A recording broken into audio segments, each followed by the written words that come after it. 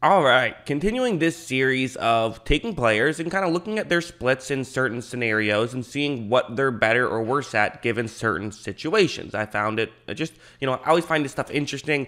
It rarely changes my opinion on how good or bad I think a player is, but what it can do is kind of give me a better idea of who that player is. And that's what I find interesting about it. So going here with Patrick Mahomes, I definitely think he's someone who I'm very fascinated in doing something like this on, simply because he's someone who, is obviously a big, massive player in the NFL. He's one of the key guys in this league. So kind of learning as much about him as possible is, interesting. So without further ado, let's get into some of these stats here. So we'll start off with under pressure versus kept clean statistics. And just so you know what you're looking at, if this is the first one of these videos that you're watching of mine, well, first, thank you, appreciate it. But the way that this works is, so, it's going to be where Mahomes ranked among the rest of the league at certain positional categories, given certain situations. So under pressure, he had the 12th best Pro Football Focus grade, 10th best passer rating,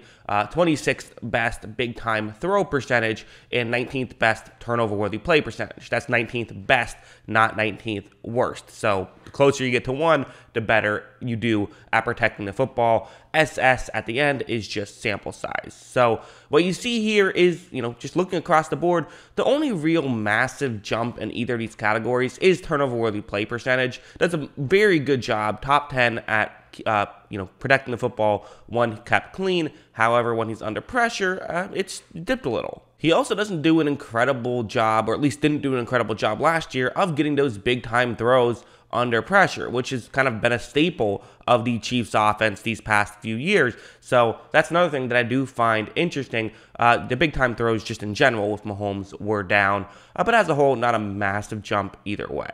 Also going over here, this is going to be what happened when he got rid of the ball in less than 2.5 seconds and when it took him more than 2.5 seconds to throw the football. The reason why you cut it off at 2.5 seconds, that tends to be right around when the play breaks down and a quarterback has to make something happen out of nothing. It's not exact, but it's still interesting data to gather here. Again, you're going to see an exact same Pro Football Focus ranking, 12th best when it's less than 2.5 seconds or more than 2.5 seconds, which is interesting to me. Again, some people are going to sit here and say, wait a second, Mahomes is only the 12th best quarterback in football, or at least he was only the 12th best quarterback in football last year. That can't be right. But again, remember what PFF is. I kind of compare it to a batting average type stat. How often are you doing the right play? I think it's fair to say there are guys who probably will do the right play and do a positive graded play more frequently than Patrick Mahomes. Mahomes will just get you those splash plays, even if the splash plays were a little bit more hard to come by last year. I think largely due to the way defenses played him and kind of solely went after taking that away.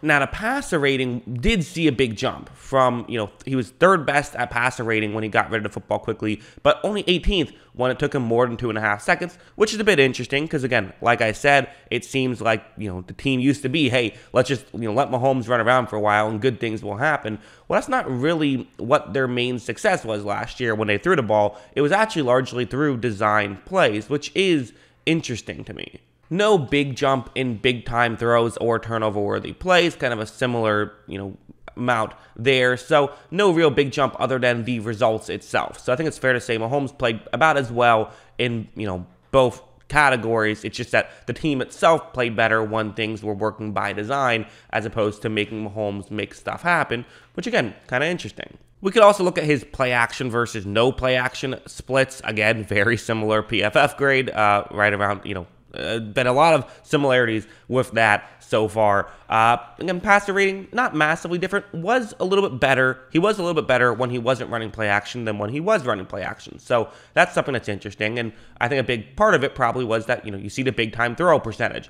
Didn't really have as many opportunities to get those splash plays when he was running play action. When you kind of just let him do his thing, he gets more opportunities to make splash plays. So again, this is relative to the rest of the league.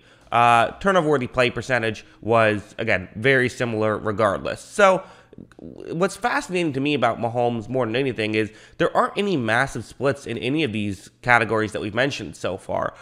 Pretty much all of this stuff is relatively close, which usually isn't the case. There's usually kind of a trend that follows with these, not really with Mahomes. Finally, let's talk about depth of target and how well he performs in certain, areas down the field, whether it's 20 plus yards down the field, in that 10 to 19 range, or in that 0 to 9 range. You see the PFF grade goes up the further he throws it down the field, which I think checks out. I think that makes sense. We kind of expected that from Mahomes. We know that that's really where he thrives, is pushing the ball down the field.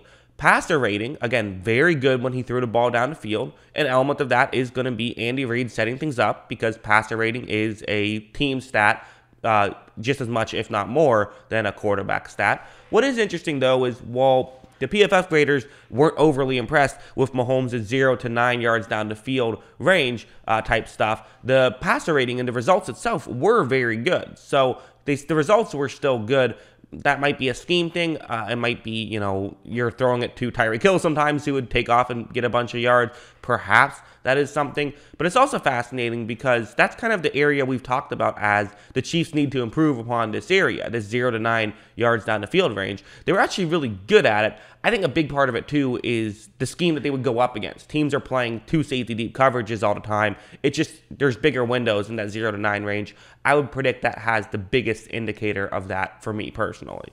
Big time throw percentage was good, 20 plus yards down the field. You kind of would maybe hope for it to be better. It has been better in the past, but again, did not have as many splash plays this year as he did last year. That's just, I think that there's data to back that up. I also think the film backs that up, in my opinion. 26 in that 10 to 19 range. And then, okay, so he's technically third in big time throw percentage in the 0 to 9 range, but I keep having to put an asterisk on that for each one of my videos I make because there were 4 big time throws in that 0 to 9 range. Mahomes had one of them, so that's why he's there with the third best percentage, just because, most people had zeros. So a bit of an asterisk there. And then the turnover-worthy play percentage, interestingly, he's actually better at protecting the football relative to his competition the further he throws the ball down the field. So he is someone who, that's kind of part of what makes him so incredible and why those 20 plus yards down the field plays work, is he doesn't really put the ball in harm's way while still getting those splash plays. Even if the splash plays were down this year, still